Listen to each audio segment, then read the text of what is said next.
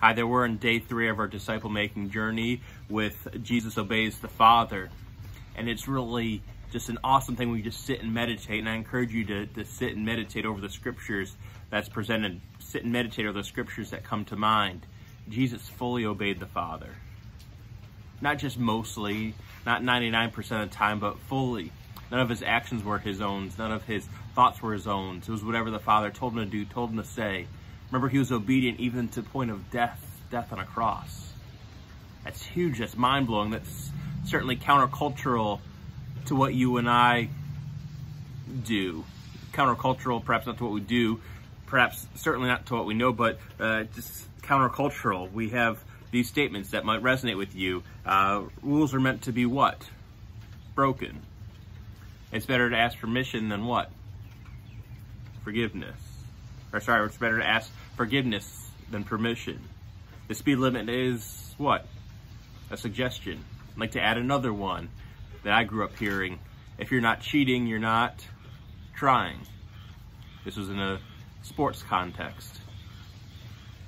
You see, obedience to the ultimate authority, whether it's your teacher, whether it's your employer, whether it's the government, whether it's to God, isn't necessarily built into who we are, because we have this sin-stained flesh that wants what's going to give us immediate satisfaction, immediate gratification, which isn't always how God works.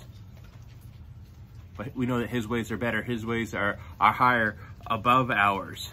And so as a part of this study, it's not be obedient or else God is going to come and down and smite you.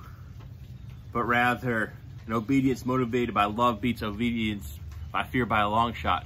And that's the obedience that Jesus had. He so loved the Father. He so loved the world.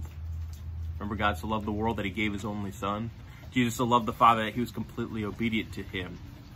And so as we meditate on these truths of Jesus, as we get filled with awe, with wonder, with reverence, it's naturally going to flow out, overwhelm ourselves with love as we get filled with the Holy Spirit deeper and deeper, as we're meditating on these truths.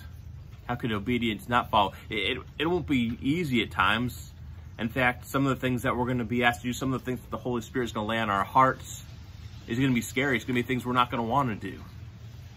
But I'd encourage you to lean to that and to continue with us day by day in this disciple-making journey. If you haven't done the first few days, go ahead and start today. Start tomorrow with day number 1.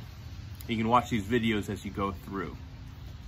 But just remember, Jesus, he was obedient to Father because of his great love.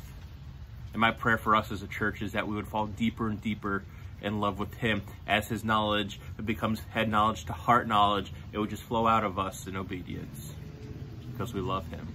Let's pray. Lord, thank you so much that you first loved us.